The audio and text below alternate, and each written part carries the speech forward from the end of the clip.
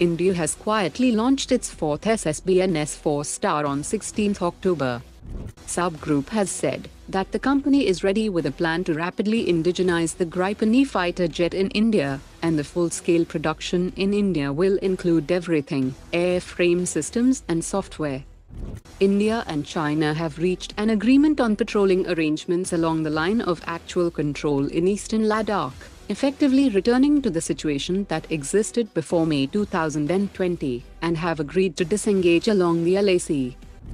Garden Reach Shipbuilders will launch the 7th anti-submarine warfare shallow water craft on the 25th of October.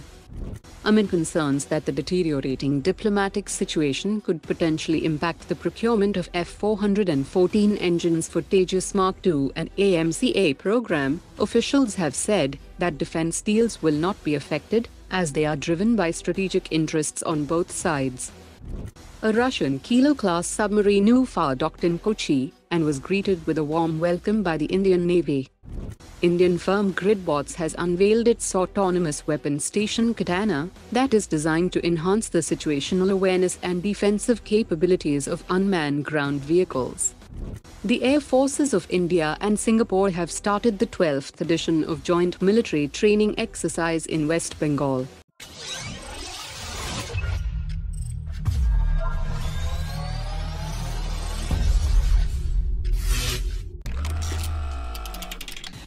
The Aeronautical Development Agency has released a tender for the supply of 6 stretched acrylic canopy bubble systems for India's AMCA program, that is to be manufactured from stretched acrylic laminated material, which is known for its high durability and optical clarity. It will have a service life of 5 years or 3,000 operational hours, and must be able to withstand a 4-pound bird impact while flying at 850 km per hour, with less than 50% impairment of forward vision. Defence Minister Rajnath Singh has launched the 4th SSBN S4 Star on the 16th of October, that has nearly 75% indigenous content, and is equipped with 3,500 km range K4 nuclear ballistic missiles. The design phase of next class of SSBN, known as S5, is nearing completion, that will have a displacement of a staggering 13,000 tons, and will be armed with 12,000 km range K6 nuclear ballistic missiles. Safran is actively lobbying to jointly work on the development of a 110 kN jet engine for India's AMCA program, and Safran has now indicated that the new 110 kN engine could seamlessly integrate into the Tejas MK2 platform, if India opts to transition away from the F-414 American engine. The new 110 kN engine will enter full-scale production in 2032, that aligns closely with the timeline for the Tejas MK2, and this parallel timeline presents an intriguing possibility for India.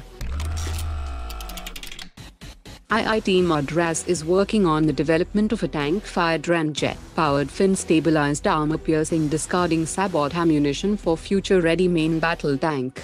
Traditional fin-stabilized armor-piercing discarding sabot rounds are already recognized as the most lethal kinetic energy ammunition, but it has a limited range of 3 km with limited velocity. But this ramjet-based ammunition will address these limitations by increasing its range to 9 km, with massive increase in speed, to reduce detection and neutralization by active protection system installed on enemy tanks.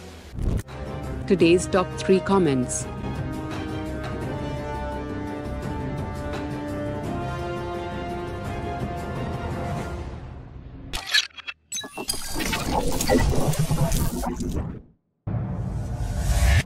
Omar dropped it.